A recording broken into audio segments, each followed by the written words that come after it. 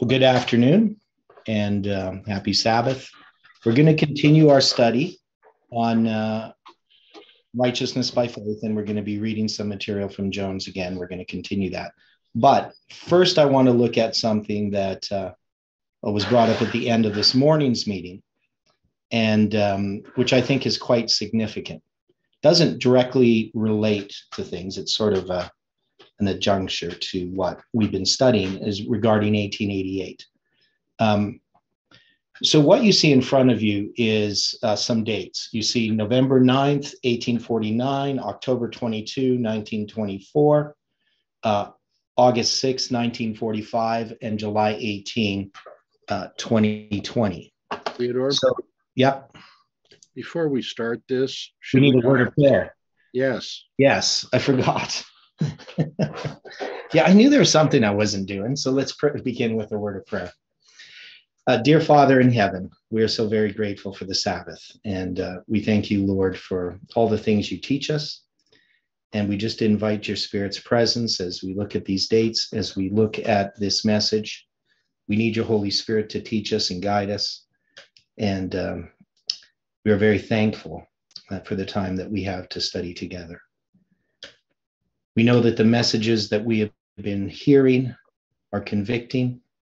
They show our need of you and our dependence upon you in all things. And it makes our hearts heavy because we know that so much of the work that you have sought to do in us has not been accomplished. And so we just ask that you can continue to do this work that you have begun, that you complete it unto the day of Jesus Christ. Be with us now, we pray and ask, in Jesus' name, amen. Okay, sorry about that. Sometimes get overly excited about things, especially numbers. So what we see in front of us are these four dates: November 9th, 1849, October 22, 1924. And of course, we would recognize that that date is I think it's 98 years ago, right? So that's two Jubilee cycles ago. Then we have August 6, 1945. The significance of that is Hiroshima. And July 18, 2020. Now, the November 9th, 1849 date is 1,844 days from October 22, 1844. And this date was one that Steve and Jameson back in 2018, in the summer of 2018, prior to hearing anything about Tess's prediction of November 9th, was one of the keys that helped him to see November 9th, 2019. So he saw this November 9th date, which we've done studies on before. Now, the interesting thing here is we have these two numbers, the 34,968. So that's, of course, a cardinal count. So if we count from November 9th, 1849 to August 6th, 1945, and we count inclusively, it's 34,969 days. And 969 days, or 34,969 days, is simply a calculation of the square root of 187. So if I take 187 and I just square it, I get this number, 34,969. Now, this is going to go to our studies of triangles. And if we look here at this triangle, the one here in the center, notice the two adjacent sides to the right angle are 187 in length, and the hypotenuse is 264 with a decimal. So here we have a symbol of July 18th attached to another symbol, the 26th day of the fourth month. So what's the significance of using this triangle for this 187 in the context of what I'm talking about?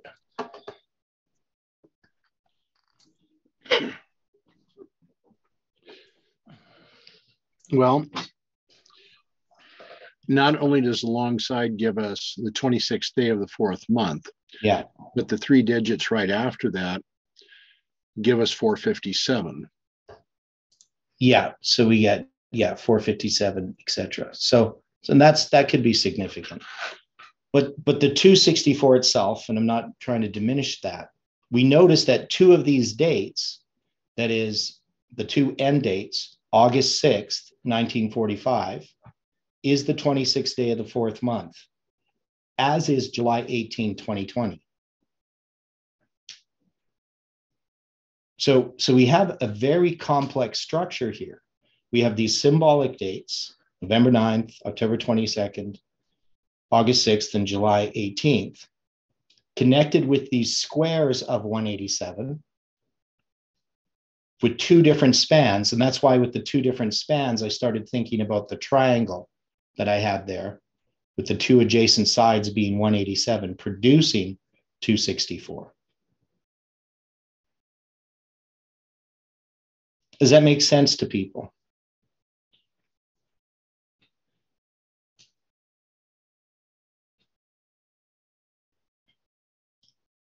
I mean, we can see this isn't just an accident.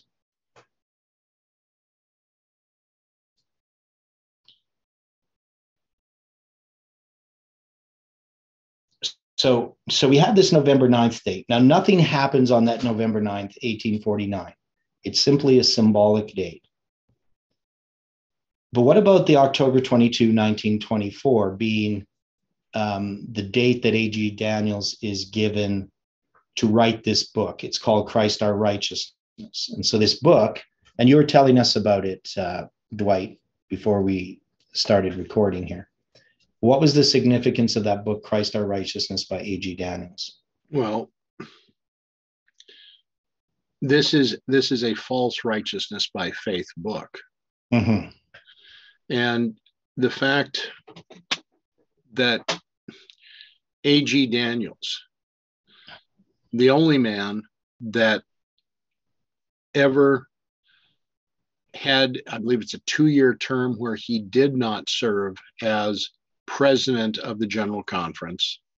He served as administrator and then was elected later as president. Okay.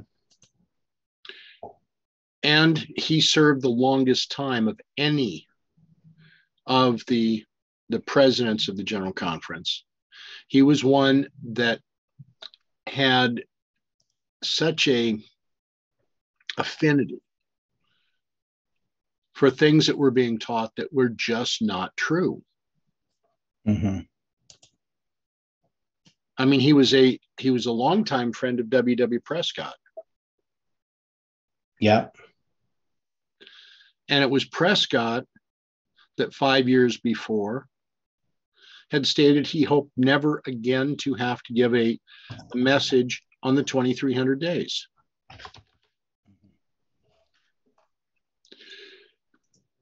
So we have a book that's being published that is not factual in total. It's got some truth, Mm-hmm. but it's also mixed with a lot of error. Right. And the main thing about the book is it's used as an excuse for the idea that the church never rejected the 1888 message. Right. So Froome is going to use this as evidence that the 1888 message was eventually accepted. It was only just an initial sort of apprehension in accepting the message. But the But problem, it wasn't understood. right, the problem that we have with that premise, had the message of righteousness by faith, even to this day, been accepted by the church, then the earth would be lighted with the glory of God. Mm-hmm. The work would be complete. And what's going on right now would not be necessary. Yes. And so we see that didn't happen. Now, when we get to the 1893 sermons, the General Conference Bulletin and Jones sermons here, and we read Ellen White's testimony, we can see that there is a beginning of an acceptance of the message. Now, I think part of the problem, and we're going to see this more as we go into reading Wagner and some other things Jones wrote, and getting into this history a little deeper, is that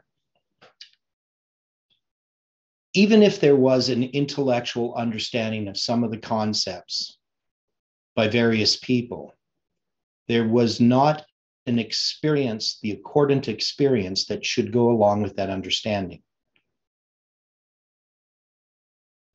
Because it's righteousness by faith is not really an intellectual. Excuse me, please. Yeah, Mark. I did add up. I did see the years on this study. I did add it up. It'd be 7 point. I did add things in the years up. It'd be 7.738. Okay, thank you, Mark. Welcome. Okay. So we know that righteousness by faith can be understood at least partially intellectually, but it's really an experience. That is, it produces a work of confession and repentance. And what we saw in the 1980s and 90s in regard to the understanding of righteousness by faith, for those that were a part of that experience, it was really a debate, an intellectual debate, more than anything. And there were some people on the right side of the debate and some people on the wrong side. But was the work accomplished that should have been accomplished by the understanding of that message, 100 years later? Absolutely not. No, we actually saw quite the contrary, that on both sides of the issue, the spirits that were being manifest were very un-Christ-like. There was a great reproach brought to the understanding of righteousness by faith by the various debates that were going on and the personalities involved in how they acted. And we have seen that continue to this day. People profess to believe in righteousness by faith. They profess to accept the message of Jones and Wagner, but they continue to act contrary to Christ. That is, the message isn't really understood. So when Ellen White talks about the message being understood or the message being presented, there's some element of that message that seems to evade us. And I think Jones, in his presentations, is trying to bring that to us. And people are, in a sense, getting it. They're seeing their need of Christ. But there's something lacking. Now, my argument has always been what's lacking is the prophetic message that brings the power and the conviction that righteousness by faith can be acted out. That is, we can understand righteousness by faith and we can feel conviction to some degree, and we can confess our sins and repent. But the power of the gospel is a 3-step testing prophetic message, correct? Exactly. And it's not just an experience, an emotional experience or something like that. It's actually becoming a part of prophecy. Excuse me, please. Yeah, Mark? And I heard from yourself saying strong word for that word be plant. I said how to plant that gospel. You did say that G word for plant. How you did say G word. You did say that word. Said plant. I said how to get that. This our God texted me last night. He asked me, you have appointed your sins to me. You don't have that. How to get that to make a print? Okay. I asking that one. Well, I'm not sure I fully understand your question. And you did say that word. Well, we need the power of God. What? We need the power of God, the gospel, the everlasting gospel, a 3-step testing prophetic message. Yes, yes, but you just said that now. I said that now. How to get that? Well, it's part of prophecy. So we have to participate in the work that God is doing in a prophetic line. I don't have that one. Yeah, okay. So everybody is involved in a prophetic line, whether on a personal level. So the simple idea of a line is you have a period of darkness, you're in darkness, you need light, and the time of the end comes. It's a prophetic moment, it's a date that's marked. And with that time of the end comes an increase of light. And we have this light and we have to accept it. If we accept that light, we're going to go get more light, and that other light is going to bring us through another experience. In these experiences, there are disappointments, there's the work of the enemies. All these things occur in a reform line. But ultimately, the end of a reform line is displaying Christ's character. That's the end of a reform line, because we demonstrate Christ's character. It develops 2 classes of worshipers, and also develops and demonstrates their character. So it develops these characters and demonstrates it. So what I'm saying is that with Jones and the people in 1888 and afterwards, they're missing the prophetic element. There's truth in the message that's being presented. It is the third angel's message. But they're not going to be able to accomplish the task. The prophetic message has been rejected. So we're going to continue reading what Jones says here. So he says, then there are 3 more lines tonight, just as distinct as the 3 we had last night, which shut us up to the third angel's message, as it reads. I will read a passage that belongs right with that one that we read last night. When God's people humble the soul before him, individually seeking his Holy Spirit with all the heart, there will be heard from human lips such a testimony as is represented in this scripture. After these things, I saw another angel come down from heaven, having great power, and the earth was lightened with his glory. So Ellen White is saying, because he's reading Spirit of Prophecy here, that Revelation 18, which she marks as marking the Sunday law, is going to be recognized or seen when the work of the Holy Spirit has been accomplished in the heart of the individual. So we know that Revelation 18 is a historical event that occurs. It's a prophetic event. Ellen White connects it to the Sunday law. We connect it to 9/11, really the beginning of the Sunday law. And from that message of this other angel empowers the third angel And we know righteousness by faith is the third angel's message in verity, which has to do with in reality, that is worked out in the life. Now, Jones is taking this verse, and he's saying that this is Revelation 18, and this is happening now in his time, in 1893.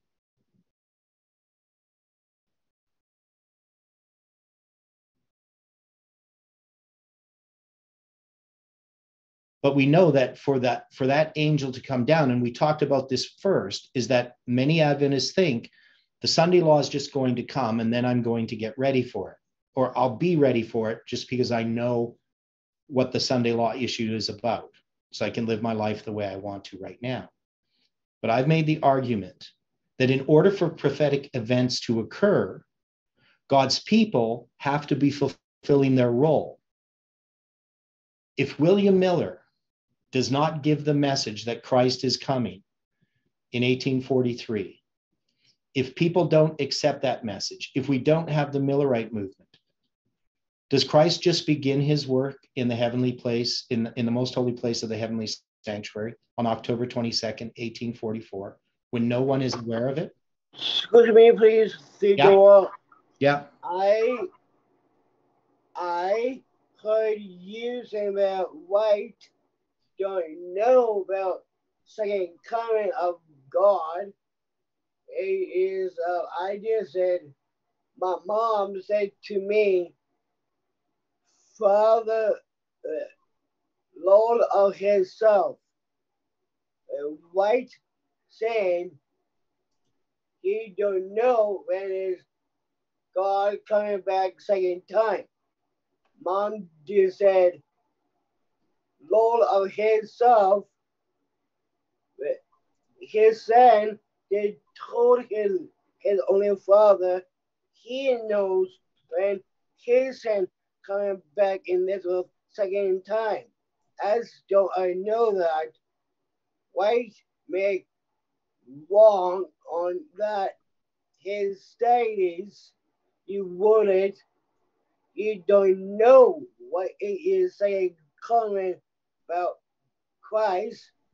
Father knows when his son coming back in this second time.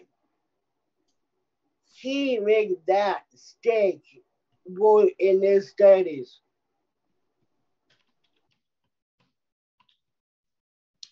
Okay. So I'm not really sure what you're saying, but when we look at this statement here, what has to happen in order for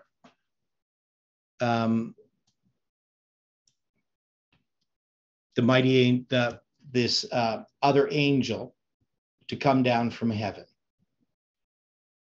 What has to happen for Revelation 18 to be fulfilled? Sorry, I repeat this again. I repeat this again. I just said, white don't know. White don't know. He's not wrote in this study about Christ coming second time. His son told his only father know when his son coming back second time. He was wrong in this study. Okay. Okay, so Ellen White says here, day after day is passing into eternity, bringing us nearer to the close of probation. Now we must pray as never before for the Holy Spirit to be more abundantly bestowed upon us. And we must look for its sanctifying influence to come upon the workers, that the people for whom they labor may know that they have been with Jesus and learned of him. We need spiritual eyesight now as never before, that we may see afar off, and that we may discern the snares and designs of the enemy, and as faithful watchmen proclaim the danger. We need spiritual power that we may take in as far as the human mind can, the great subjects of Christianity and how far-reaching are its principles. When God's people humble the soul before him, individually seeking his Holy Spirit with all the heart, there will be heard from human lips such a testimony as is represented in this scripture. After these things, I saw another angel come down from heaven, having great power, and the earth was lightened with his glory. There will be faces aglow with the love of God. There will be lips touched with holy fire, saying, the blood of Jesus Christ, his Son, cleanses us from all sin. Those who are under the influence of the Spirit of God will not be fanatical, but calm, steadfast, free from extravagance. But let all who have had the light of truth shining clear and distinct upon their pathway be careful how they cry peace and safety. Be careful what influence you exert at this time. When the Holy Spirit was poured out upon the early church, the whole multitude of them that believed were of one heart and of one soul. The Spirit of Christ made them one. This is the fruit of abiding in Christ. So when we look at what Jones is saying, here I just read more of the context of Ellen White's statement.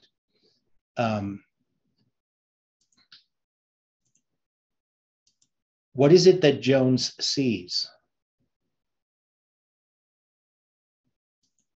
I mean, we can all recognize we need to humble our soul before God. We need to do an individual work. And he's just been saying that this scripture has been fulfilled. We have Revelation 18 is now being fulfilled. But he quotes this quote from Spirit of Prophecy. So what is Jones noting?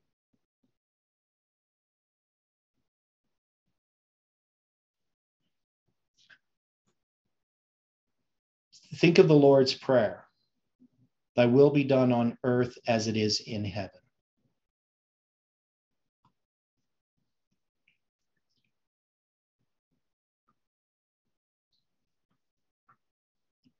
Can this angel come down from heaven unless there is a work that's being done first in the individual heart? No. Can't, right?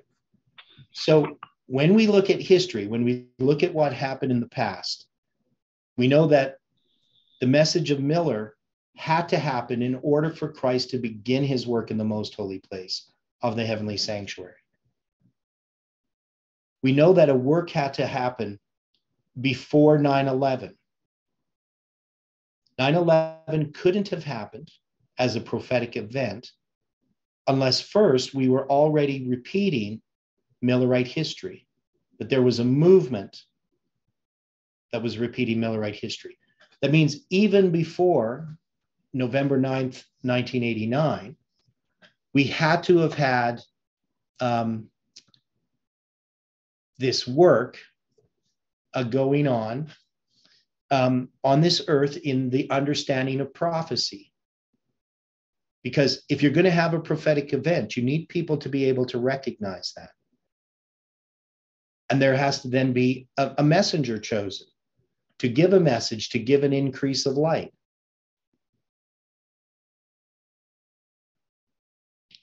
So that's the thing that we often fail to understand, is the connection of this message to prophetic events. So when people rejected July 18th and wanted to just present the third angel's message or something of that nature, they were asking for an impossibility. Because you can't give the third angel's message if it's not connected to prophecy. You just can't do it. You can say all the right words, but it's not going to happen. The message is not going to be given. It's not going to be understood. It's not going to be received. It's not going to accomplish its work. It has to be tied to prophecy. And one of the things we see here is we see that we can take these events of the past and see that they're prophetic events. Even though Jones is wrong about what's going to happen immediately, he is correct. And Ellen White bears witness of that there is an understanding of this message that is occurring, a work that is beginning. It's not going to ultimately be accomplished. And because it's not ultimately accomplished, we can't have the Sunday law that Jones wants to see. Right? Because he wants to see this work end, not that he wants to see a Sunday law and see persecution. But he says, it's already been done. It's just going to happen. Okay, I have a question. Okay. Did Moses experience righteousness by faith? Yes. Okay. So Moses experienced it and he understood what it meant for the need for the children of Israel to become righteous by their faith in Christ. Mm-hmm. Now, and when you bring up Moses experiencing righteousness by faith, now we all know that Hebrews chapter 11, the faith chapter. Right. But when we look at the things that mark righteousness by faith, we often don't really consider what's being explained there. Agreed. Because Moses, he experienced righteousness by faith on what basis? According to Hebrews chapter 11, verse 24 and 25, and 26, and 27, and 28. And there's lots of things. He had all of these things that show an example of righteousness by faith. But the first one is that he refused to be called the son of Pharaoh's daughter. Correct. Right. He rather suffer affliction with the people of God than enjoy the pleasure of sin for a season. He esteemed the reproach of Christ greater riches than the treasures in Egypt, for he had respect unto the recompense of the reward. So he understood, we know where his heart was. He was converted. He understood what was valuable. And that was God's kingdom, righteousness. He was interested in righteousness, not in things, not in power, not in riches. And so by faith, he forsook Egypt, not fearing the wrath of the king, for he endured as seeing him who is invisible. And through faith, he kept the Passover and the sprinkling of blood, lest he that destroyed the firstborn should touch them. By faith, he passed through the Red Sea. By faith, the walls of Jericho fell down. Right now, of course, that's not basically, here we're going from Moses and we're starting to go into the children of Israel. But Moses is a part of crossing the Red Sea. He's not going to be part of the falling down of the walls of Jericho. But he is in a sense, right? Because Moses had faith, Joshua was able to have faith. And because Joshua could have faith, Rahab the harlot could have faith. And if we look at this, this is really a chain of faith. This is the prophetic chain. If we go to Hebrews chapter 11 and read through it, is it not?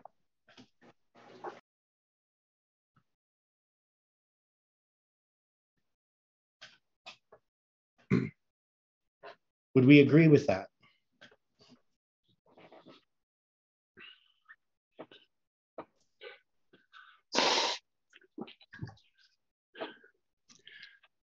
Would we disagree with that, I think, is a bigger question.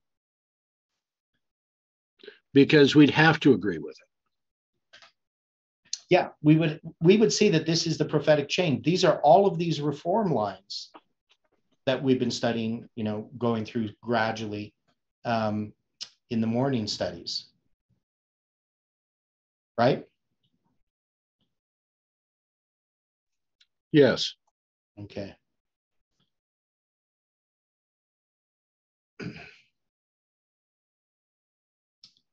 So we go back to Jones here. I just have to get back to it.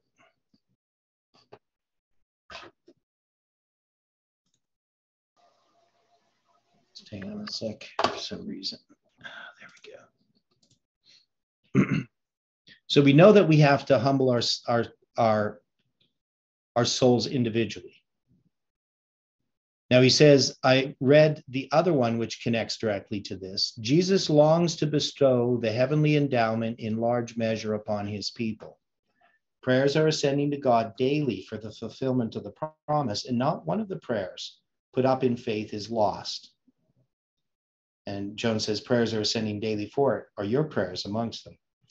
Christ ascended on high, leading captivity captive, and gave gifts unto men. When after Christ's ascension, the Spirit came down as promised, like a rushing mighty wind, filling the whole place where the disciples were assembled.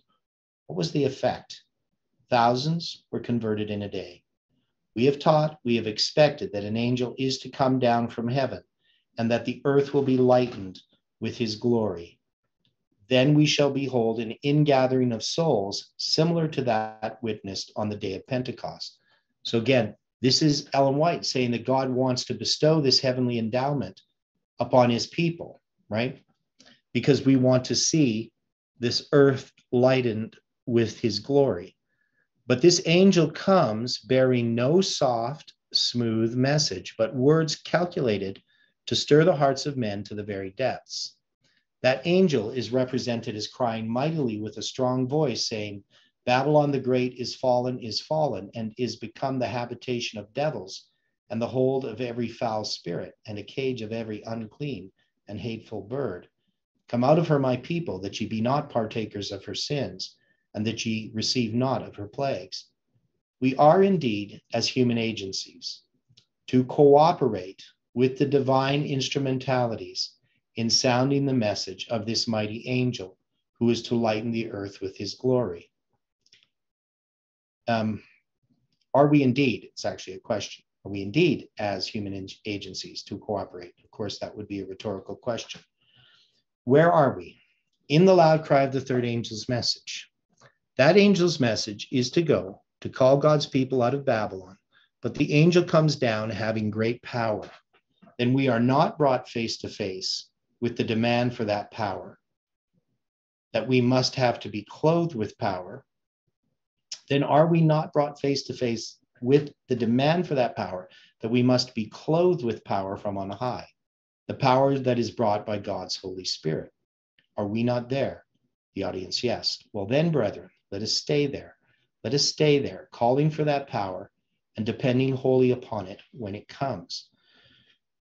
So here, Jones is seeing that this mighty angel of Revelation 18, in his view, has come down. And Ellen White says that when it comes down, this is the work of the Holy Spirit that has to occur. Now, we're just going to go into Jones' next message. And this is typical Jones here.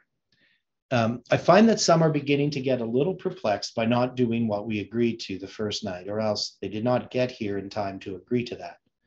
The first night, you know, we agreed to stand by the text of Scripture and say it is so, that if any man thinketh he knoweth anything, he knoweth nothing yet as he ought to know. Some who have perhaps come in since these lessons began, and others who have not remembered fully to stick to the text, have begun to say like this: well, now, all these things are plain that you have set forth, but I do not see how they are going to fit such and such things that we have held before.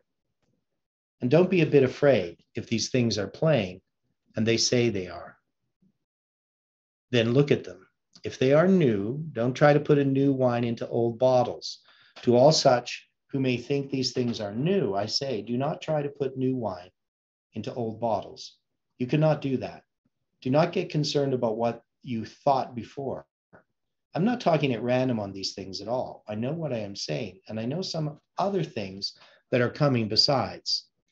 If you have been thinking right before, this will fit, and if you have not been thinking right, it ought not to fit. Let us study these things together. Have I brought any matters before you that are not actual facts? The audience says no. All we are studying this week is that one text we started with. Many other things are going to come that we have not yet taken a text for, but we are studying this week, this text. The people who will now see what is soon to come upon us by what is being transacted before us will no longer trust in human inventions and will feel that the Holy Spirit must be recognized, received, presented before the people. Now, so going back to what Jones had talked about before, and we looked at what he was quoting from, the Spirit of Prophecy presentation that Ellen White did that he was quoting from. And when we talk about the Holy Spirit needing to be recognized, received, and presented, we know that there is a counterfeit of that. And one such counterfeit is the book by Prescott, The Coming of the Comforter. No, by, not by Prescott, by Froome, The Coming of the Comforter. Yeah. So Froome writes this book, The Coming of the Comforter, that is not an Adventist book. It's presenting an evangelical understanding of the Holy Spirit.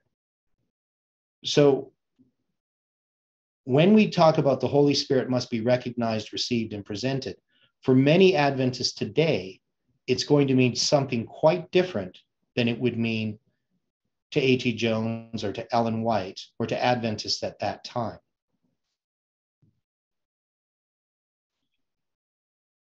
Now, what do we mean the Holy Spirit must be recognized, received, and presented? How do we recognize the Holy Spirit?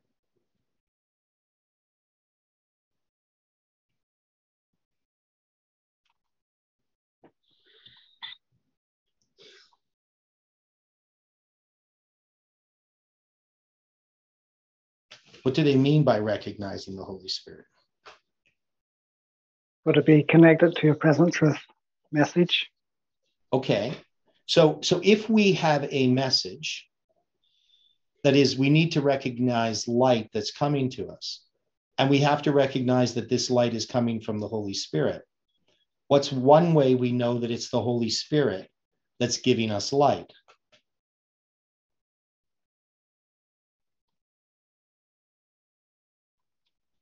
It is based on past light.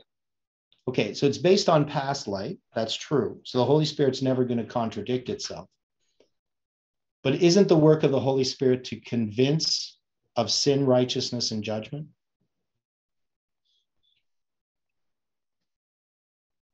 Yes. Yeah.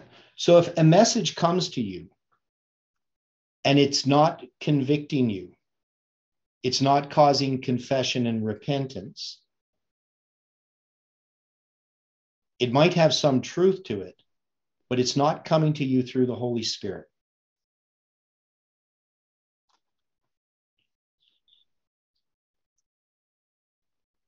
If it's making you think of yourself more highly than you ought, then it's not coming from the Holy Spirit. When the Holy Spirit comes, it's going to give you a message that brings conviction. Conviction of sin. And then when the Holy Spirit does that, it's going to be received. What does it mean to receive the Holy Spirit?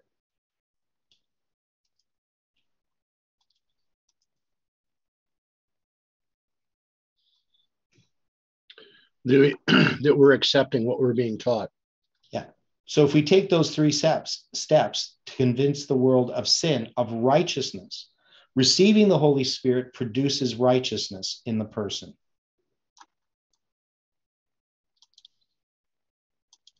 Would we agree with that? Yes. Okay. And then, of course, judgment. Now, the next step here, instead of, convicting of sin, righteousness, and judgment, it's recognized, received, and presented. But it's a message of judgment that has to be given, right? So when the Holy Spirit is recognized and received, the message that's being presented is what kind of message?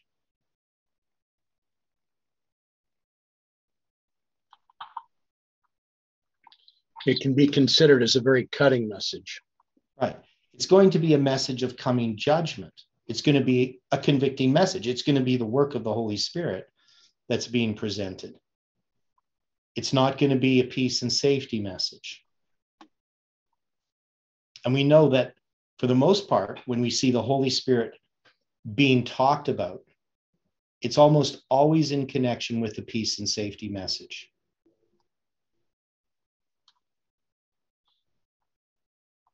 Whether we're talking about in the Adventist church or whether we're talking about in other churches. It's something that's going to give you power so that you can be successful, right? It's a message that's going to flatter human nature. So this can't be what's being talked about. But also notice here, by what is being transacted before us, by what we see being transacted before us, we will now see what will soon come upon us. And because of that, we no longer trust in human inventions. Now, what are human inventions that people trust in that are contrary to the Holy Spirit?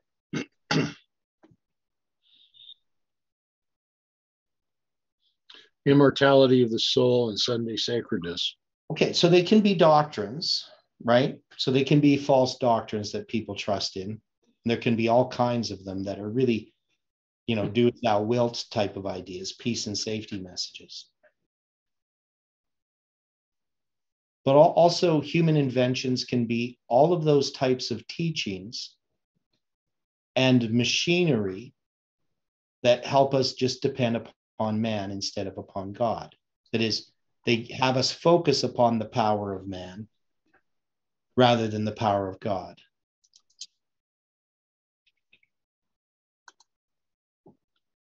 So they can be church membership, right? They can be church organization. And these can be human inventions. Now, the idea of an invention, what's an invention? The creation of man.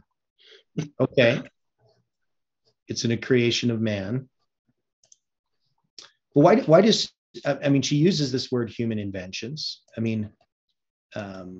We think of inventions as things that are invented, like the television and the wheel, stuff like that, right?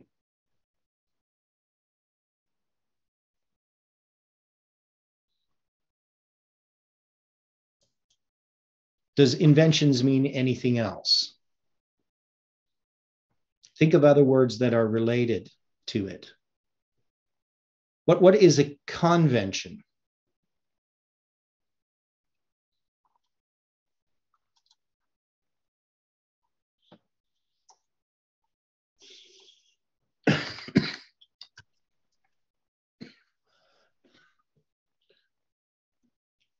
Outside of those that are getting together,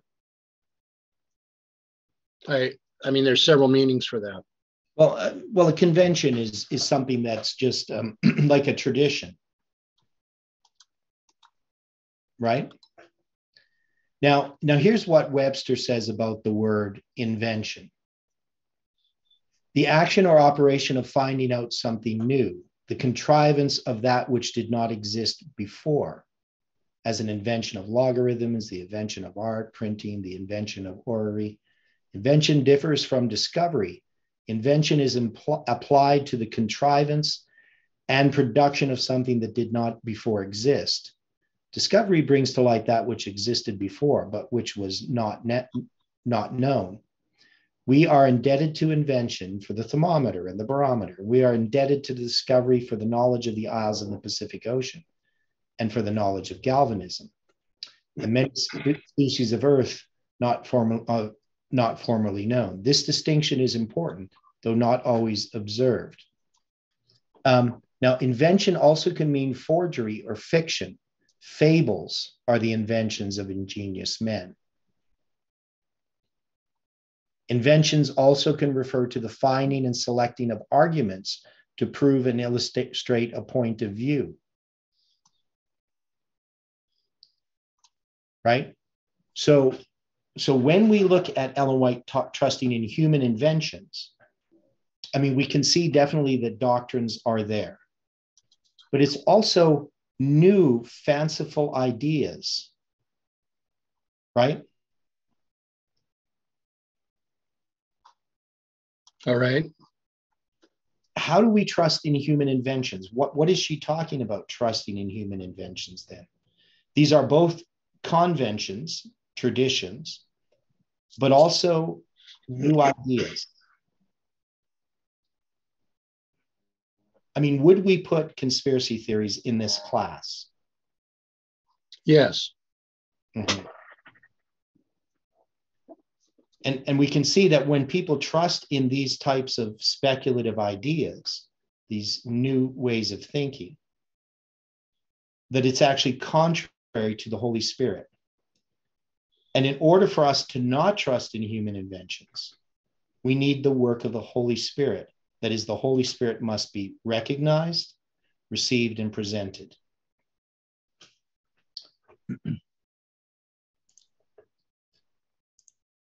So Jones says, now, so far as we have got along pretty well and seen what is being transacted before us, talking about the World's Fair and the Sunday laws and all those things, and some of the things that are soon to come upon us, let us take what we have and make the most of it, and the rest will take care of itself when it comes.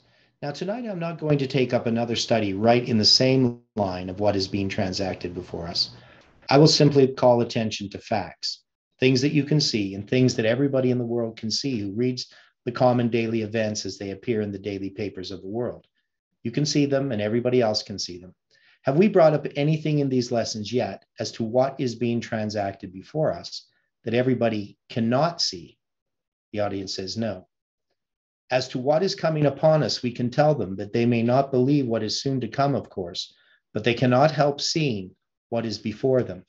Now, the point here is Jones talking about things that are hidden? Or is he talking about things that can be seen?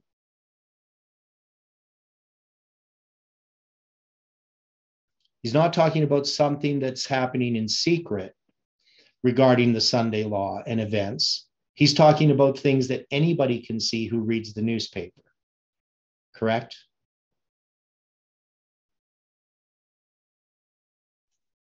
Okay, agreed.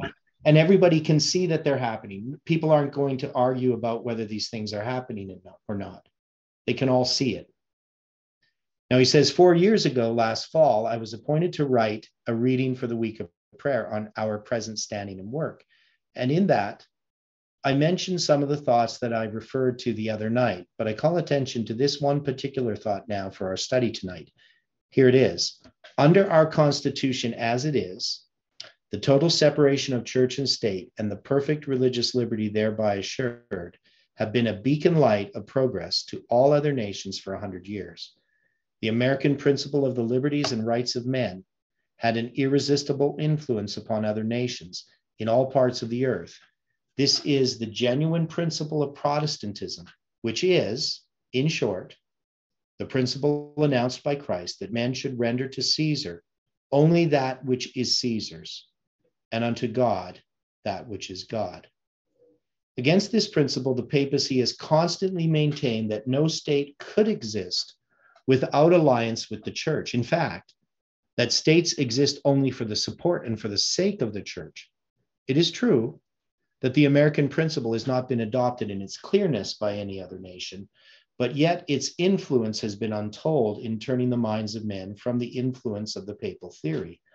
But just now, when the other nations in their perplexity are courting the support of Rome, the papacy takes advantage of this to reassert the papal theory and to claim that these things are an acknowledgement on the part of rulers and governors that her theory is correct.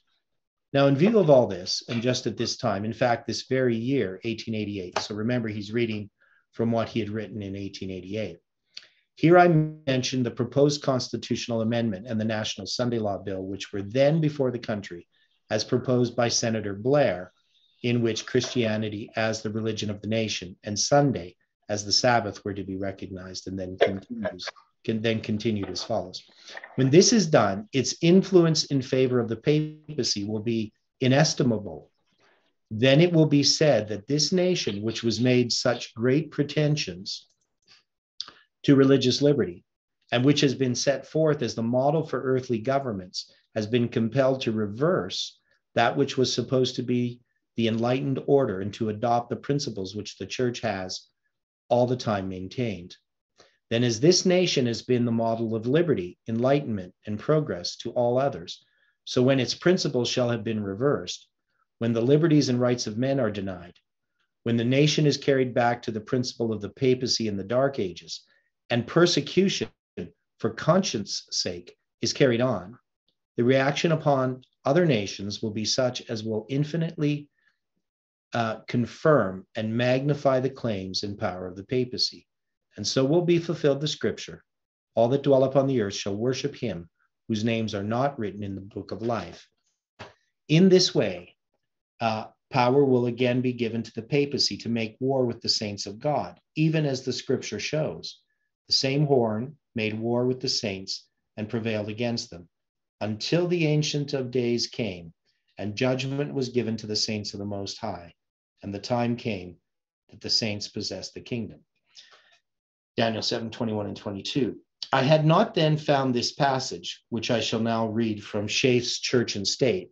Dr. Philip Schaeff, having been in Europe, being a born European himself, and not coming to this country until he was a man full grown, being a graduate of European universities and understanding European affairs better than any other person in the United States, and then coming over here and understanding the affairs of the United States to a considerable extent, writes thus in his Church and State in the United States, page 83. In conclusion, we must briefly survey the influence of the American system upon foreign countries and churches. Within the present generation, the principle of religious liberty and equality, with a corresponding relaxation of the bond of union of church and state, has made steady and irresistible progress among the leading nations of Europe, and has been embodied more or less clearly in written constitutions. The successful working of the principle of religious freedom in the United States has stimulated this progress without any official interference. All advocates of the voluntary principle in the support of churches and religion, and of a separation of church and state in Europe, point to the example of this country as their strongest practical argument. Elder Lewis Johnson, we know that it is so in Scandinavia. So this is somebody in the audience saying this. And Joan says, yes, it is known in all Europe. But what we want to know is that it is so in this country, that is the influence our country has borne hitherto. And this, in order to see what its influence will be now that it is turned about and is going the other way. Here, Dr. Schaeff's argument as to the principles of the papacy in connection with the German Empire in 1871. The Westphalia Treaty of 1648 confirmed the equal rights of the two contending churches, but the Pope never consented to even this limited toleration and will always protest against it. The Papal Syllabus of 1864 condemns religious toleration among the 80 heresies of the age. The Roman Church acknowledges no other church and cannot do it consistently. She knows no geographical and national boundaries and rallies around the common center of the Vatican vicegerent of God on earth. She must submit, of course, to hard necessity, but does it under protest. So you see, according to that, the principles of the papacy are directly opposed to the principles of the United States Constitution. I will read a few passages further concerning the papal principles. I read from a book by Gladstone and Schaeff entitled Rome and the Newest Fashions in Religion, page 113. It is declared to be an error and condemned as such by the Pope to say that every man is free to embrace and profess the religion he shall believe true, guided by the light of reason.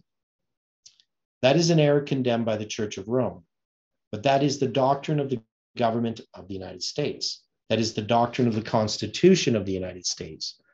Another error condemned by Rome is to say that the Church has not the power of availing herself of force or any direct or indirect temporal power. And that's from page 115. Jones says that is an error condemned by the Catholic Church, but that is the doctrine of the Constitution of the United States. It is a fundamental principle of the government of the United States that the churches shall have nothing to do with the affairs of the government. Another error condemned by the papacy is to say that the church ought to be separated from the state and the state from the church. That's from page 123. All these are condemned as errors by the Catholic Church, but all these express the very doctrine of the Constitution of the United States as its makers established it and intended it to be. And nothing could show more plainly how directly antagonistic are the principles of the papacy and the principles of the Constitution of the United States government. There's another word I will read. It is the statement of Leo XIII in 1891 as to what the authority of the church is, what her right is. It's page 868 of the Two Republics. So that's a book that Jones wrote. He is writing to all the world about the condition of labor and the difficulties between labor and capital, governments and working men, etc., and says, it is the church that proclaims from the gospel those teachings by which the conflict can be put to an end, to, or at least made far less bitter. The church uses its efforts not only to enlighten the mind, but to direct by its precepts the life and conduct of man, and acts on the decided view that for these purposes recourse should be had in due measure and degree to the help of the law and the state authority. And that is the very doctrine of the papal church, officially set forth, and as in every other, in direct antagonism to the doctrine of the Constitution of the United States, as it reads, and as it was intended to be, not as it has been made to mean by the Supreme Court of the United States on February 29th, 1892. And that is how it is that the influence which this government has had upon the other nations has been to carry them away from the doctrine of the papacy. And as Dr. Schaaf says, this influence has been steady and irresistible. Well, now, in the Supreme Court decision, February 29th, 1892, and in the legislation of Congress recognizing and establishing Sunday as the Christian Sabbath, the government of the United States has reversed that order. The Constitution has been disregarded and overridden entirely. The government of the United States stands tonight in the hands of a hierarchy here, which, in order to accomplish its purpose, joined hands with the papacy specifically. Well, now as to the influence that this will have upon their nations, let me read from that testimony that is now in number 1 of the bulletin, top of page 16. It touches this question that is before us tonight, and the Lord tells what is the consequence of this reversal of the original order of things in this government. As America, the land of religious liberty, shall unite with the papacy in forcing the consciences of men to honor the false Sabbath, the people of every country on the globe will be led to follow her example. Now, Jones brings up a point here. So he's talking about nations, the United States of America, its Constitution.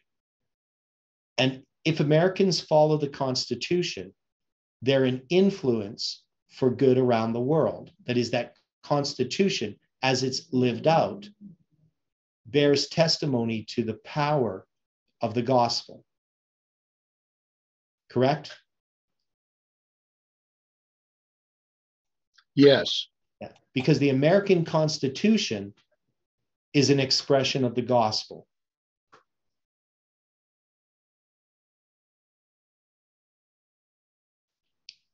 It's a Protestant principle.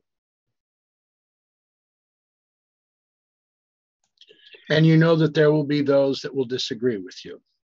Okay. Now, one of the things that the Omega did is that they tried to argue that America was not a Christian nation.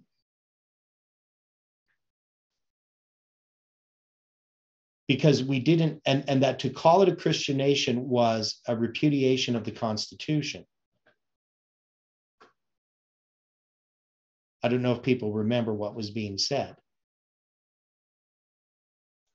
I remember disagreeing with it. Yeah.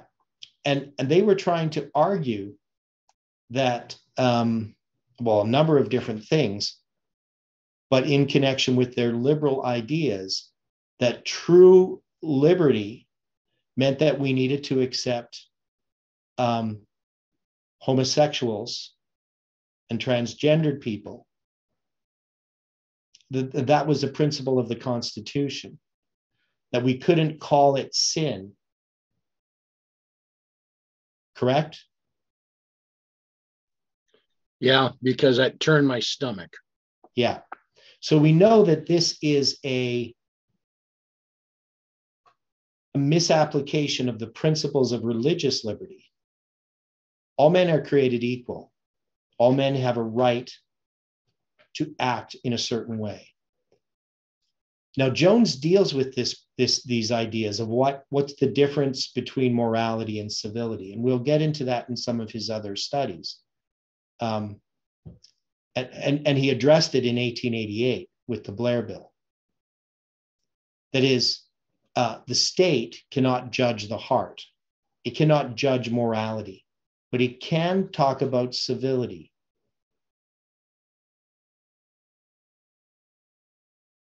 That is how people should act. There is such a thing as a crime, right?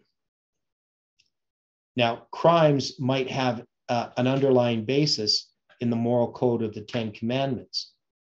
But as far as the state is concerned, it can't care about the thoughts and intents of the heart. It can only address the actions, whether they're civil or uncivil, whether something's legal or illegal. And things can be illegal that are attached to morality, right? So when we say thou shalt not kill, or thou shalt not commit murder, the state can also have laws against murder, but it's not addressing the heart. It can't decide how that person felt when they killed or whether they're repentant. Now, when we deal with, in the court, with victim impact statements, or we have to have a criminal gets a lesser sentence because he appears to have remorse, what is the state doing? What is the court system doing when it addresses things like victim impact statements or remorse on the part of somebody who commits a crime? What are they doing?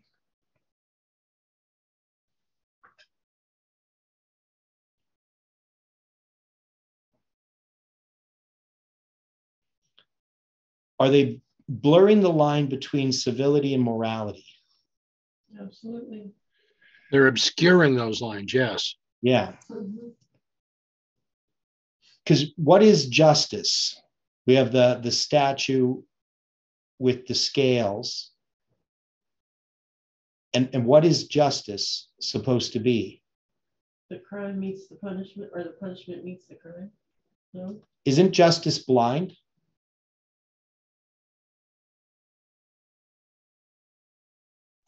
It's supposed to be. Yeah, so what does that mean, that justice is blind? It's not to regard any by race, gender, or color of their skin. Yeah, and it means even more than that. That is, justice is has no compassion or mercy attached to it.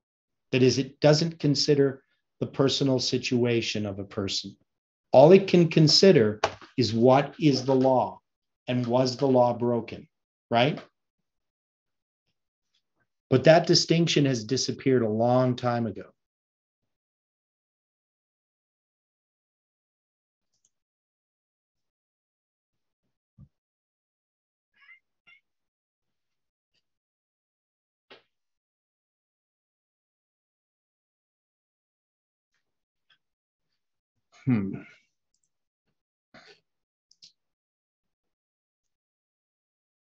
So to get back on track here, when we look at America, the land of religious liberty, it has this influence. And it's going to have an influence for good or for bad.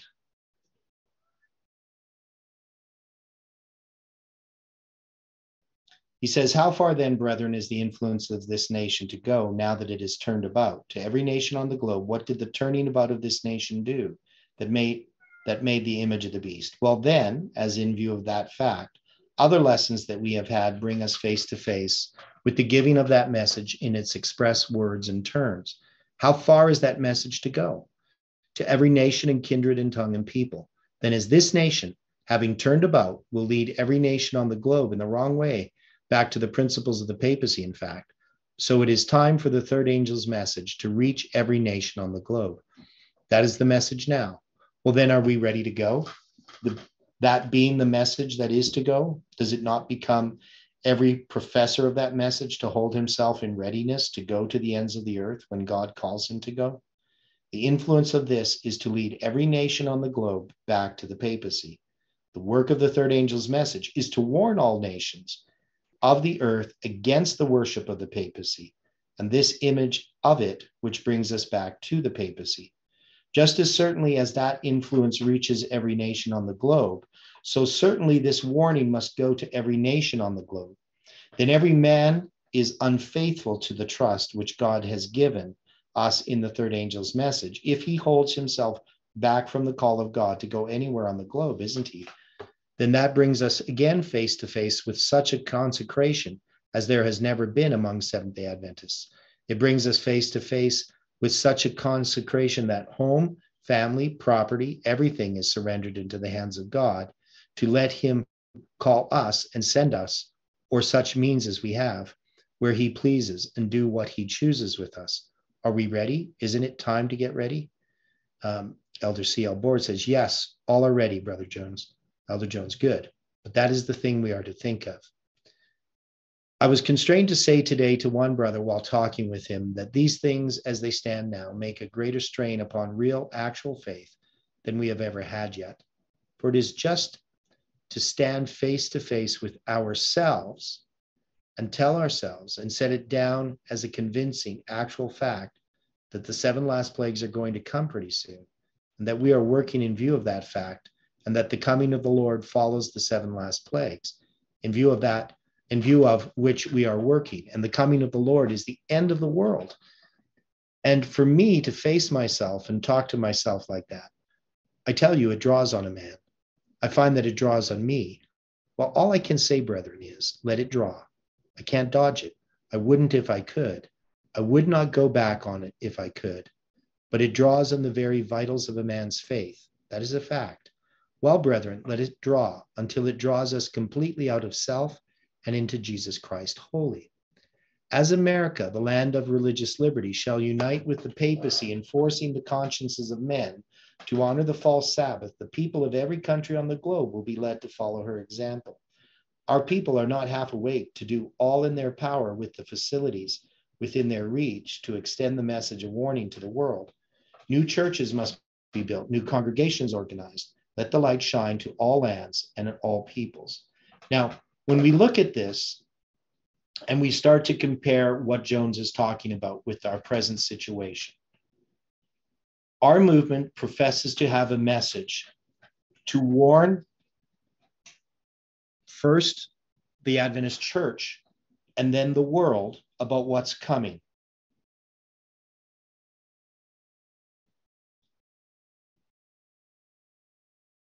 Is this movement prepared to do that? Not yet. No. And you can see even in 1893, as Jones talks about this, he's looking at warning the world at a time when the church has, 30,000 members, something like that. I can't remember the exact number, but somewhere around there. Maybe it's more, but it's at a time when the church is definitely not a worldwide organization.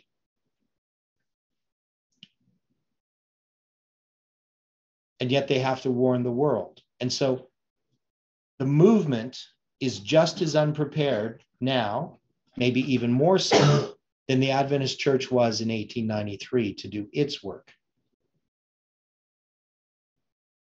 Well, what does it take for us to be able to do that work?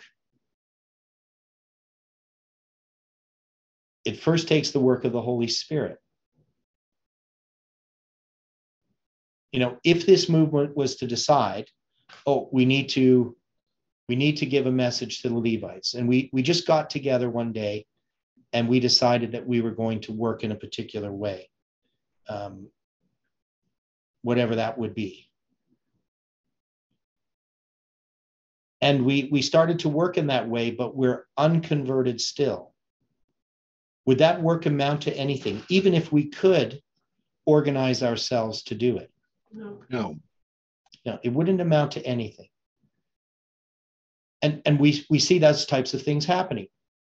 Ministries organize and they do a work. They publish tracts, they publish books, they have websites, they have videos.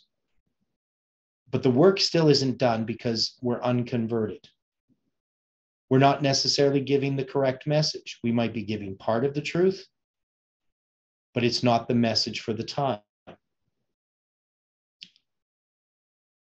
But the thing is, we're not even in the point where we could even organize and work together to accomplish anything.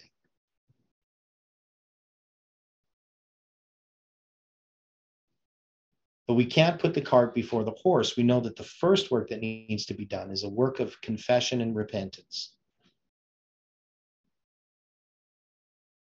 Now, Jones uses an example from his time. He says, I hope Brother Robinson will get all that he called for to build up the work in London.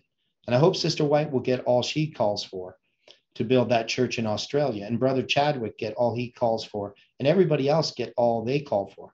How long will our property be good for anything anyhow? And when the 7 last plagues are soon to fall, what will it be worth?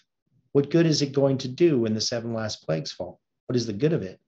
But there's the point. When we come to save from real conviction and stand face to face with the fact as a fact, that the 7 last plagues are indeed soon coming and that the Lord is coming right at the end of that, it is going to draw on the very vitals of our faith. It is going to bring out what is in us. If a person has real confidence in the message, this is going to reveal it. And there will be plenty of means. I'm not a bit uneasy about the means.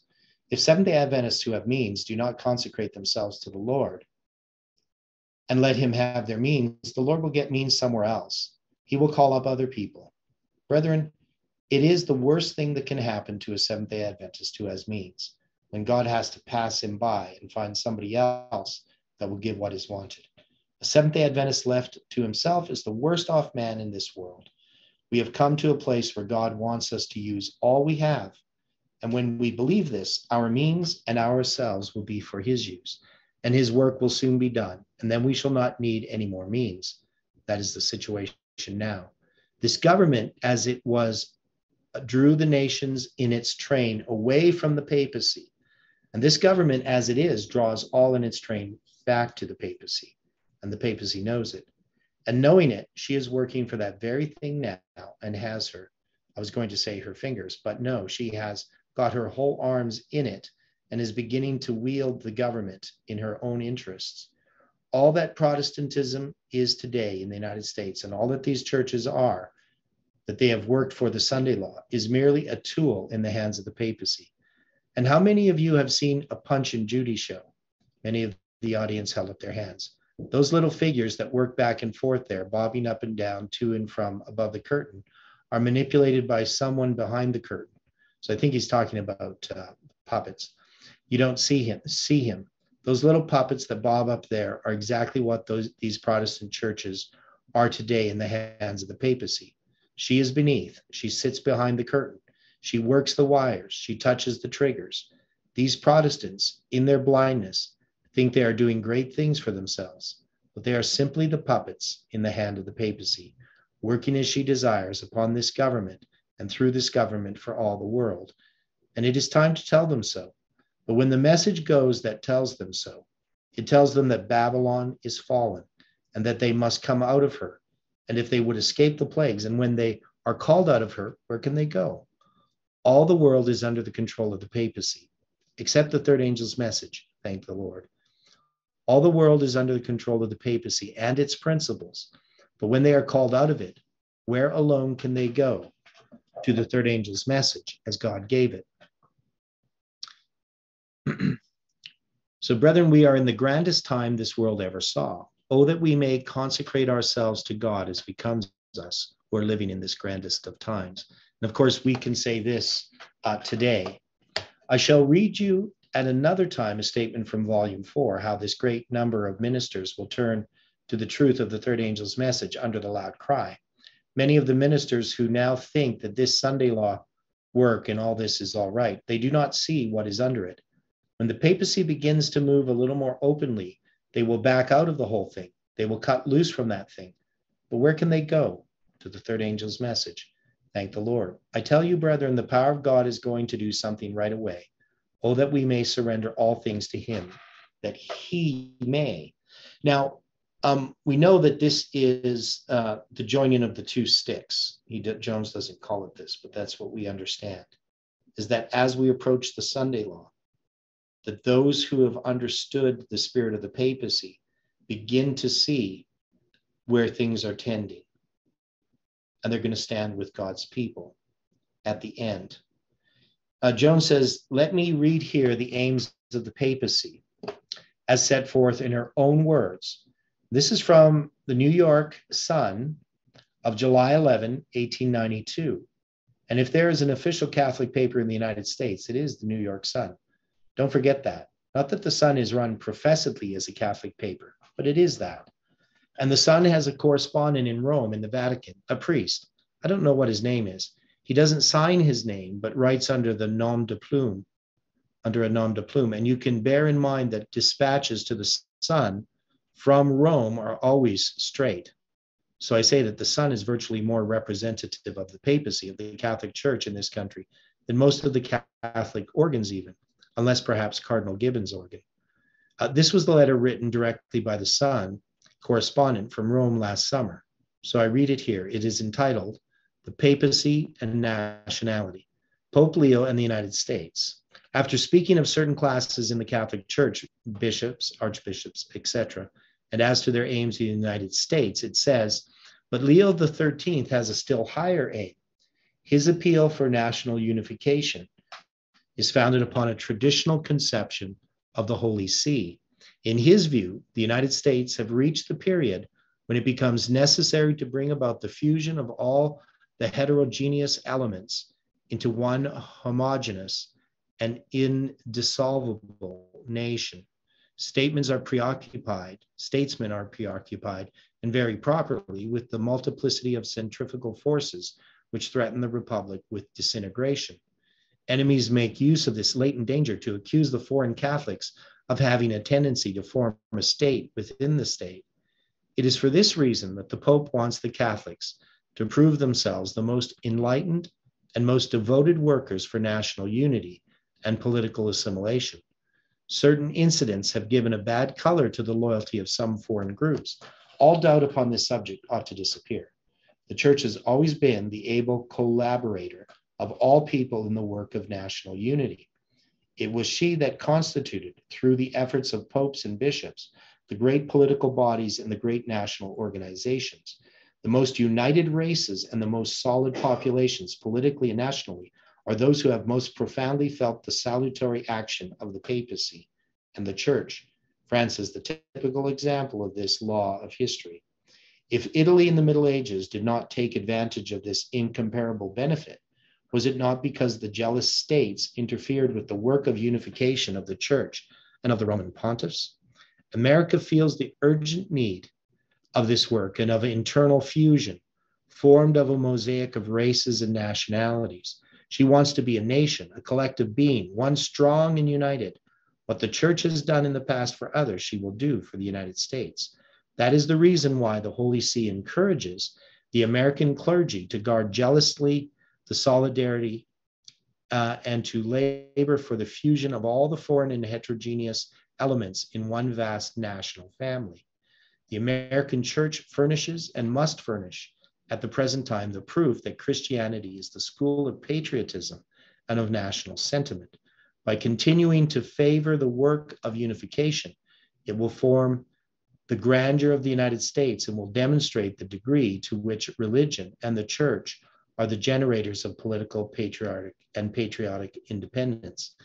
As the approaching danger to the United States lies in fractionizing the Republic into centrifugal and hostile parties, the Catholics will appear, through their cooperation in national concentration, the best sons of the land and the upholders of political unity.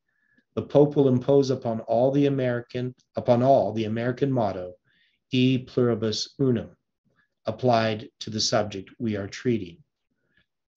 Finally, Leo XIII desires to see strength in that unity.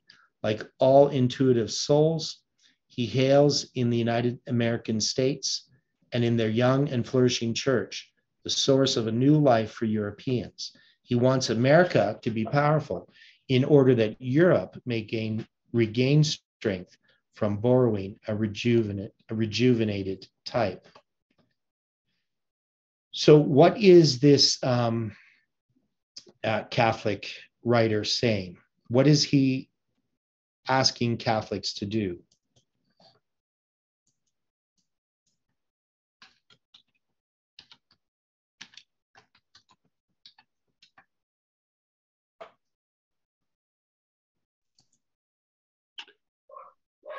To work within the laws of America to support the Pope. Okay, now, and to bring about a more centralization of American politics. Yes. Right? You know, out of one, many, right? So the idea is that America becomes this strong nation, and that these individualistic elements within the United States are suppressed.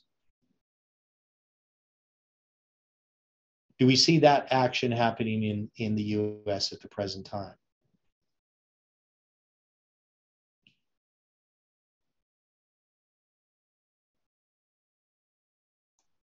That is what some would have you believe. That that you see powers trying to unite the states so that the federal government has more power? Yes. Yeah. That's what the Catholics want. They want a strong central government.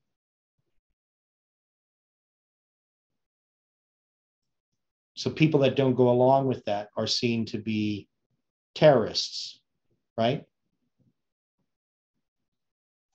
Exactly. Yeah. It's anti-individualism.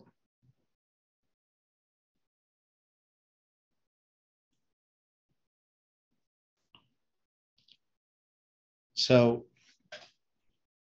now, how does this relate to our present situation? Because our time's up here, but how does this relate to the idea of organization or the type of order that God wants to have?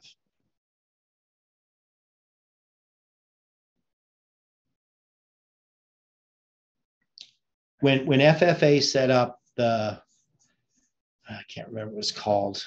They're basically their Biblical Research Institute, doctrinal analysis group.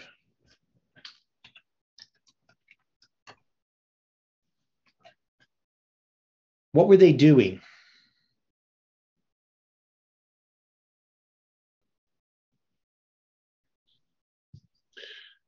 Centralizing study. Okay. And sounds good though, doesn't it? No. Well, why did they do it if it doesn't sound good? Because the type of mistake that has been used and followed many times in the past. Yeah. So we know that their intention was, and I'm not really sure, because my understanding of the doctrinal analysis group when it was first set up was just that when we're going to be publishing articles, we would want people to look them over and bring out any sort of suggestions, right? So I was part of the doctrinal analysis group. So I'm supposed to be reading these articles they would send me. And, you know, and I wasn't really sure, you know, what do we do? Give it a thumbs up, you know? I tried to deal more with, you know, the style of writing, not so much the content. of papers that I was asked to read. But Tabo, one of his arguments was that I couldn't publish anything on Facebook that first didn't go through the doctrinal analysis group. So what was he doing? Seeking to silence you. Yeah, but you can see that the idea that somehow if I'm going to share with people on Facebook, if I'm going to write a short article on something, that I have to get approval by the church, isn't this even worse than what the church required of us in regard to the 2520? It was an amplification of that. Yeah. See, what's always happens when, and I've seen this happen in other situations, we look at the Catholic Church and we start to model ourselves after the Catholic Church, and our excuse is, well, the problem with the Catholic Church is they just were wrong doctrinally, but they weren't wrong in principle in how they were acting. I remember we had, I can't remember what his position was in the church. I don't think he was the ministerial director, but he was something like that from the Alberta Conference, and he came to our house for Sabbath dinner. He was a young guy. He'd never had a job in his life. He went from high school to university to being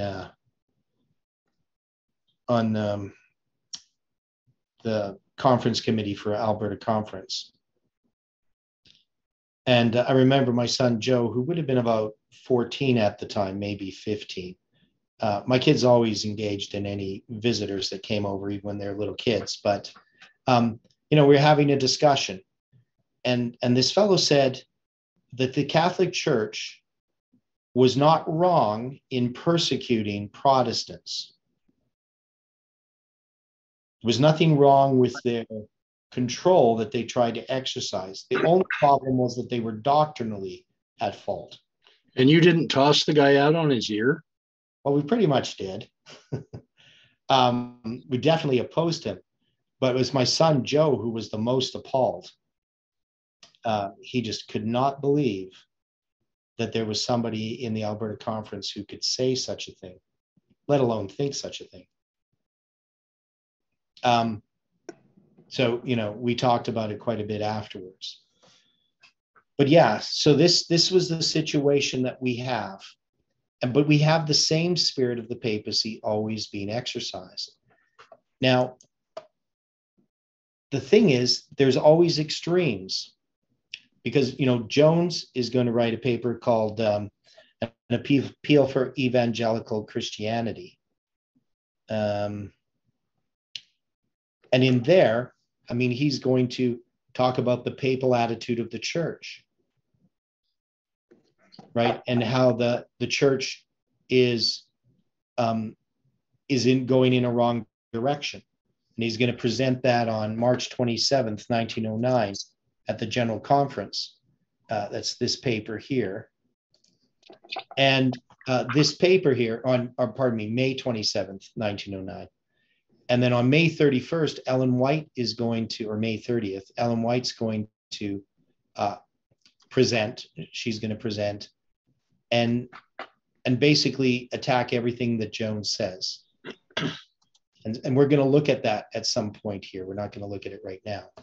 But the idea here that Jones is bringing out about this papal attitude of the United States, that it's heading in the direction of the papacy. Well, it's true of our movement as well. And the thing is, how do we solve this problem? Well, the solution is the work of the Holy Spirit upon the individual heart.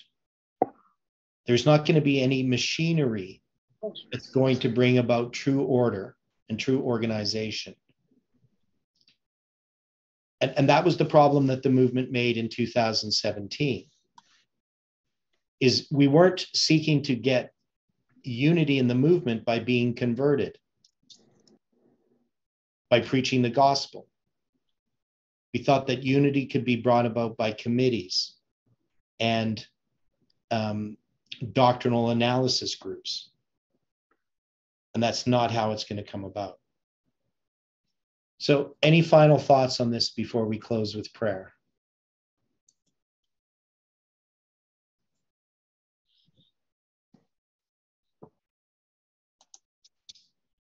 Good presentation.